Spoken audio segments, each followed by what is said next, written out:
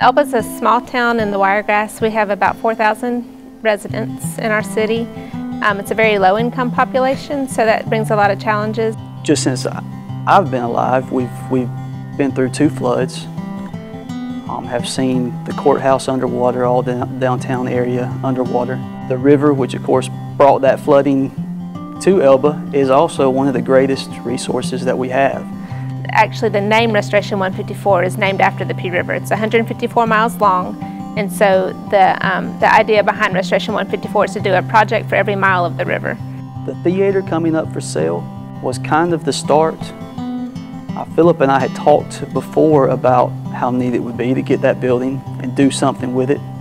And so we said, well, while we're talking about the theater and trying to get it going, let's talk about this river project as well, and maybe we can just make this bigger than the theater. We're up to about 7 or 8 projects now, and we have a long way to go, so it may outlive us. Well, we have Pea River Outdoors, which has actually brought in a lot of tourism to our area. In the past, Elba really didn't have a tourism industry, but now every weekend and now even throughout the week, we're hosting people that come here to actually travel down the Pea River. We have kayak, canoe, paddleboard rentals. We provide them with life jackets and paddles, and they take the 9.4 mile trip down the river. The Giving Garden is a project that we did in collaboration with the Elba Ministerial Alliance to help bring fresh produce to the food bank. That one's really brought in a diverse group of people to me, and then also it's serving, you know, the lower income people. So I think a lot of them are real appreciative of the work that's going on there.